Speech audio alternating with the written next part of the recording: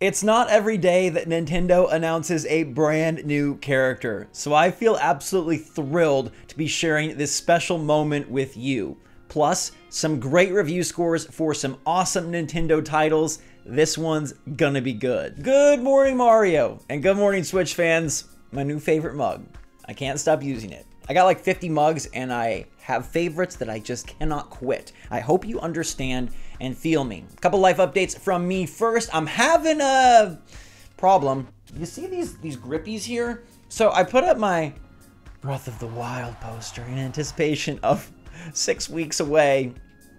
Heck yes. Wait, 7 weeks. Something like that. The new game is out very, very soon, even though we know nothing. And I tried to put another one here, but the glare from my lights I could not escape. So if you guys have any cool ideas for that, let me know. I may have one or two. We'll swap it out. But I want to kick it off with some review score roundups. All right, some really cool stuff is going down, including proving that the GameCube, probably the best system ever. Maybe that's hyperbolic, but the two top reviewed games of the year thus far are from the GameCube. Metroid Prime Remastered absolutely crushed it, delivering knockout perfect scores from many outlets, and it deserves it. Phenomenal game, can't wait for 4. And now Resident Evil 4, a GameCube classic, just got its review scores, and it's sitting at a 93, with again a lot of perfect scores and a lot of people saying like, this is as good as it gets for gaming. So I think the real crux of this is the GameCube, super underappreciated. I sure love my little purple box, and maybe they need to bring back more GameCube games.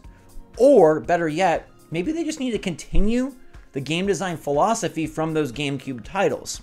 You know what we use every single day but never gets enough attention? Our internet browser. It's something we're using all the time, but it's more of an annoyance than something we enjoy.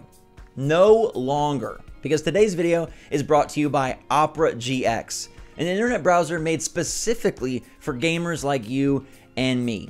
This thing has made my life and my work and my play all so much better because it's got awesome specified features like GX Control, which allows me to make sure that my internet browser isn't taking up too much of my memory or too much of my CPU, so I can continue to game and edit without worry. Plus, it's got great customization, especially for someone that's recording late into the night and live streaming early in the morning. No more giant, bright flashing screens. You can set Opera GX to a nice dark mode with lovely, subtle neon colors that make everything just that much more comfy and cozy for your eyes. This browser also has GX Corner, an amazing hub for games where I can check in on the latest release dates, the best sales, and even play games directly through Opera GX. It's clear that Opera GX is the absolute best for people like you and me. They even have GX Mobile, so you can use the browser on your phone too. So make sure to click the link in the description down below, or use my fancy futuristic QR code on screen to download the Opera GX browser right now. Every time you click the link or use the QR code, it helps support the channel. Plus, instead of something you put up with, it's time to make your internet browser something you love. Also review-wise, we have Bayonetta Origins, Cereza, and the Lost Not Bayonetta game. This one is actually getting pretty good marks. It's out today if you want to pick it up. And it's kind of split between like, wow, this alternate style is really cool and the puzzles are really fun, and wow, this isn't Bayonetta and it's repetitive. So I guess it just kind of depends on the kind of gamer you are, and maybe your appreciation for slower paced games and titles that do harken back to the golden era of games. I feel like we are having a bit of a resurgence from past design philosophy, and as an old boy myself, kind of here for it. I really do appreciate them mixing and matching and making sure that everything isn't a games as a service game. Not everything has to be brand new. There's a lot of good from the past, but that's not to say that you can't innovate and improve. And I do think a game like Resident Evil 4 showcases that you can take an old classic and make it even better. It's appealing to me because Metroid Prime Remastered doesn't really change much of the systems, although it does improve the controls. And that alone proves that a game made in that philosophy with today's technology would be superific. And that's why Metroid Prime 4 is so gosh darn exciting. But enough of that, my friends. Let me know what you think of that in the comments down below. Now it's time for Nintendo's new character. I did not see this coming, waking up on March 17th and getting a brand new reveal. But Nintendo dropped a 50-second video highlighting their new main guy. And let me tell you, this is both fascinating and a bit samey. So basically what they've done is they've taken Mario and made him taller and green. We've got this new green Mario fellow who can jump higher, run a little bit faster, and seems a little bit more clumsy. You can just tell by his expressions that he's not as familiar and confident in his abilities as the main character Mario. But this new character that they have named Luigi is going to be appearing in a ton of games.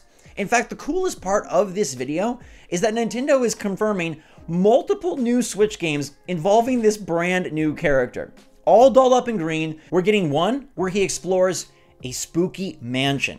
This looks to be kind of a comical title where we take this character who's a bit ironic and maybe a little bit fearful and puts him into a situation where he's unfamiliar and lacking the partnership of clearly the superior platformer. It seems like this new game, Luigi's Mansion, won't have much platforming, but will instead focus on action as you soak up ghosts and see what they're made of.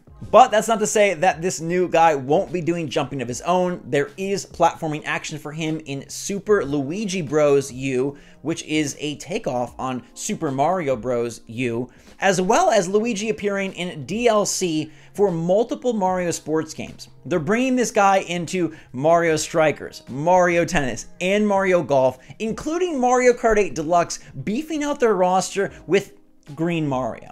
Now, you've heard my excitement, but let me also express, for a new character, it does feel like they're kind of just copying and pasting. Like somebody photoshopped Mario, inverted the colors, and stretched. Is that really all we deserve in 2023? I do have to applaud Nintendo for introducing somebody new. And I think this style of character introduction is really great. Like, who is this person? Because nobody knows what Nintendo is thinking. And when they put out a new character, it's a big deal. Think of all your favorite Nintendo moments. They're tied to huge characters like Link or Samus, Donkey Kong, or Princess Peach. So now introducing this green Mario guy is pretty freaking awesome. So awesome, in fact, that Nintendo sent over a package with the first ever figure of Luigi. Here he is in person. And I gotta say, when I opened the box, some of my feelings of duplication, copy and paste, they did go away. There's something charming about Luigi being a bit taller, and as the taller brother in my family, I kind of like him.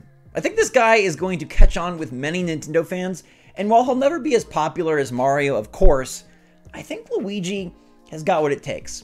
I think he can be one of Nintendo's mainstays, and I'm excited to see his game lineup and how they differentiate this green Mario from Red Mario's typical titles. Let me know in the comments down below what you think of Nintendo's new character, and I gotta just say I'm grateful to share this moment with you, because Nintendo is very careful. They're cautious and fickle with their new IP and new characters. I mean, we had Splatoon in the Wii U era, and we had ARMS in the Switch era.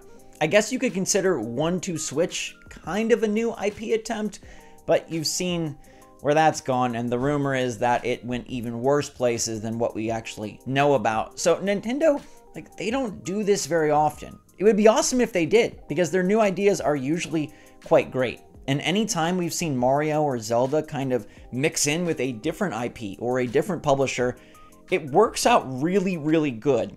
It's kind of odd then that Nintendo so rarely experiments or gets creative when that's a big part of their philosophy. Being creative, being surprising, being exciting is something that Doug Bowser has stated about their system technology and their hardware releases. It definitely factors into their game design, but why not into their characters and IP?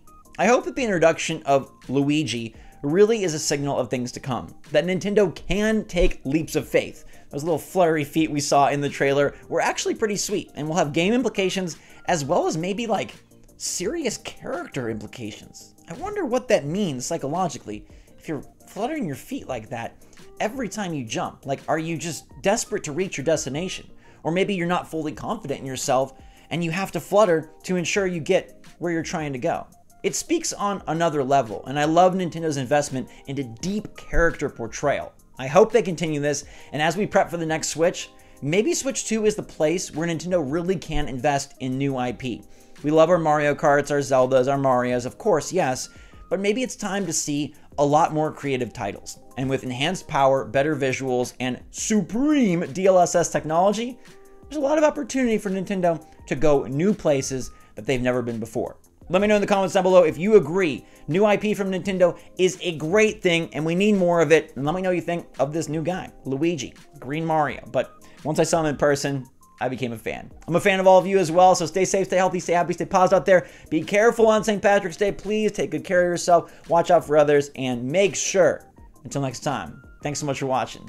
SwitchForce, out.